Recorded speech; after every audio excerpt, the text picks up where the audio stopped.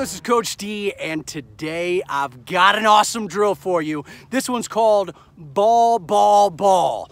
Now, we all know that on the football field, on defense, when somebody gets the ball, I want everyone, right, all my defenders, to attack the ball. Attack the ball. So, if I'm covering that wide receiver over there, right? And all of a sudden, this guy gets the handoff.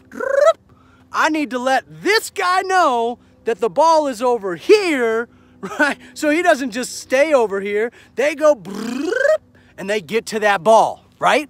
So I want everybody to attack the ball. So before I start this, I want to talk to my players. I want to talk to them about, look, when you're covering this person, and they're going all the way out, whatever, and all of a sudden they get a handoff, I need you all to be on the same page as one unit to go after that.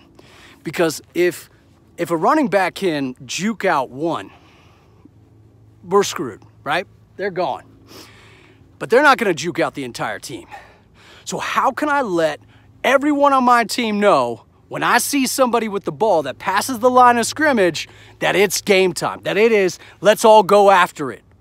Well, that's where this ball, ball, ball comes in. Here's how it works. Woo. I am going to have one player in the middle. All my other players are stretched out, are spread out in a nice circle. As you can see, I've kind of outlined it, and I'd probably spread it out a little bit more. But let's say I have one player in the middle. Now I'm going to throw the ball to this one player. This one player is going to be the running back. They're going to be the wide receiver. They're going to be the offense person, right, that gets the ball. Period. Here's how it works.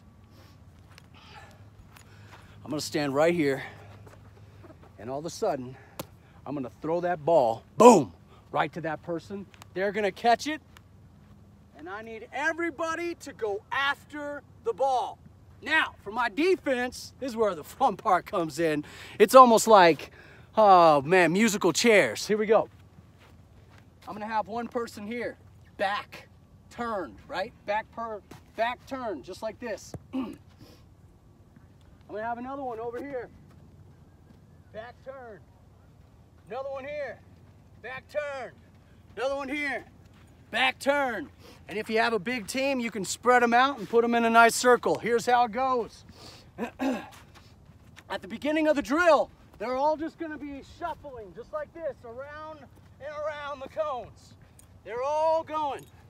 So all 8 of my players are just doing this until all of a sudden this person catches the ball and I yell out, ball, ball, ball!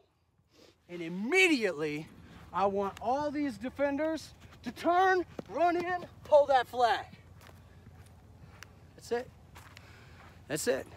Now, if you want to take it up a notch, you can have this person run.